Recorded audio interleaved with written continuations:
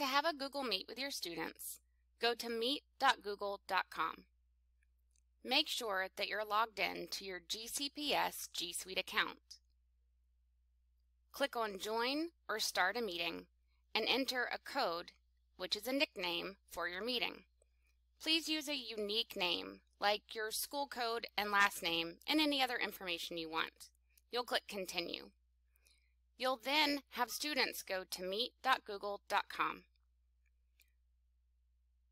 Students will click on Use a Meeting Code and enter the code that you provided.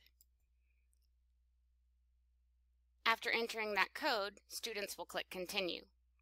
This is the only way to ensure that students do not return to the meeting after you have concluded. Please make sure that you join the session before students, as we do not want students in the meet without a teacher.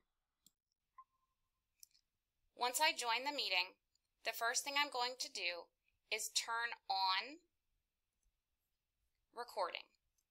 Click on the ellipse and record meeting. Note that you will have to inform students that they are being recorded. Click Accept and the recording will begin. We recommend that you do this again before students are present. Once I'm in a meeting, the person who is talking is likely the one to appear here. To see what students are in the session, I can click on this icon and see everyone listed. As the organizer, if I need to, I can click down and remove someone who has joined. I can mute them and I can pin their screen to my main screen. There is also a chat option so that students can ask questions if they don't have a microphone available. We recommend that you turn on captions so that students watching the video can read what was said. Students can also turn on captions for themselves while live. To present your screen, click Present Screen, your entire screen. Choose the window by clicking and click Share.